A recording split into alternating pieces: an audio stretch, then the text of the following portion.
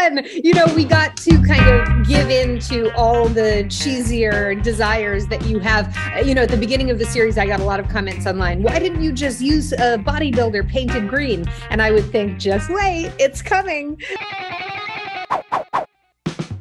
Alex Meady, JoBlo.com. Hi, Kat. Hi, Alex. How are you? I'm fantastic. So I watched the finale with two of the toughest critics that I could find, my 14-year-old and my 16-year-old, and they were jumping up and down, freaking out with how phenomenally they loved this episode. And my 6-year-old went to bed. He shouted down the stairs and said, "Best Marvel episode ever."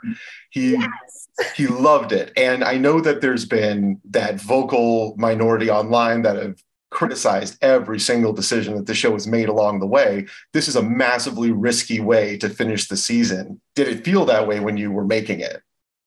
Absolutely. I mean, one fun fact about production is that we started with the finale because, we shot it all together and not in order. Mm-hmm. And I remember being in that room with Tatiana and Mark and Tim and Jamila and John and, every single character, and everyone saying, "What is happening?" And I said, "It's supposed to be confusing. That's kind of the point." And it was definitely, it always felt a little risky. And it always felt like we were one step ahead of, the negative criticisms that were definitely, we always knew were going to be hurled at the show. And what's been funny to me is, I received at the very beginning a lot of really mean kind of trolly comments. Sure. And they've completely dried up because I think now people realize that they're playing right into our hands.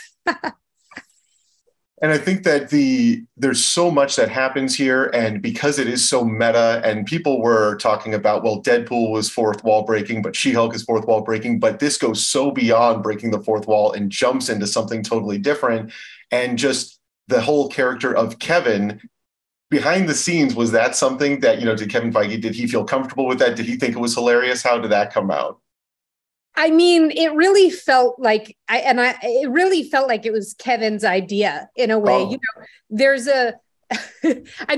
there's a meta level to it where Kevin does make all the decisions. Kevin is so hands-on. Kevin is such a huge part of every decision that we all make at Marvel. And I think that was a big surprise to me because you look at how many projects they have going on and you think there's no way he's hands-on on all of them, but he really is. And so that was always a conversation with him. And he was a part of that, from the very beginning, and integrating the baseball cap into the design of the robot was, I remember that was a really funny conversation with Kevin because he didn't want it to really be him, but we also obviously wanted to nod to the real Kevin Feige. And with there's like lots of little nods and comments in here. There's a reference about movie and they keep calling it a season. And I know when we spoke before the season debuted, you talked about you already have another project that you're working on. Have there been conversations at this point about a season 2 and where that would go, or is that still up in the air? That's still up in the air. Yeah, she's very expensive, as we joke about in the finale. Yeah. So we shall see where she appears next. And Daredevil coming in, everybody was waiting for the whole season until that was going to show up. And then you got the privilege of directing the episodes with Matt. What was it like bringing Charlie into the mix?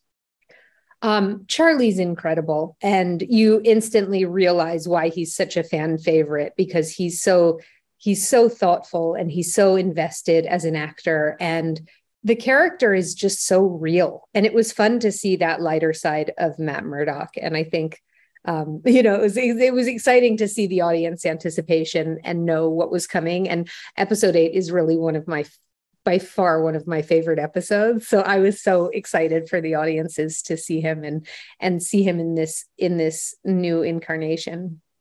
And as a director, looking back now that the season is all out there and it's fully completed, what for you was the biggest challenge logistically of any of the episodes you directed?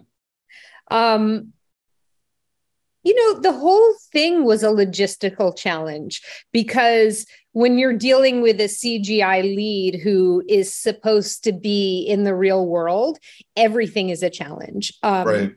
And, definitely that lodge scene with every single character in it and shooting that at the beginning before we'd really established a tone and before anybody knew what was going on was a huge challenge. And it speaks to the trust of the actors because they really did have to dive into the deep end and trust that we knew what we were doing, even though it's, the whole purpose of that scene is chaos and confusion. And, we wanted audience to go, wait, what is happening?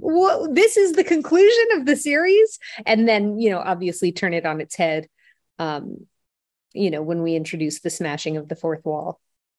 And with all of the CGI elements that are in there, this story really did end up feeling more of Jen Walter's story than She-Hulk's story. So the balance between both sides of that, did you find that there were any moments that didn't make the final episodes that you kind of hoped that would still be out there?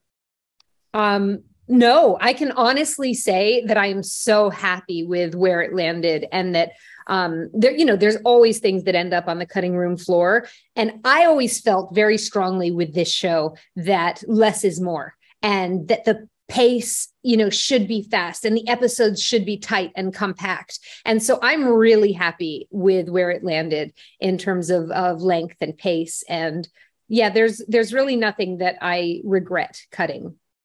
And I really love in the final episode, the retro throwback to the Incredible Hulk sequence. What was that? That looked like it was a lot of fun to shoot. It was so fun. We got to kind of give in to all the cheesier desires that you have. At the beginning of the series, I got a lot of comments online. Why didn't you just use a bodybuilder painted green? And I would think, just wait, it's coming. And so it was fun to pay homage to the Bill Bixby version. And it was also fun to kind of lean into the tropes of that era.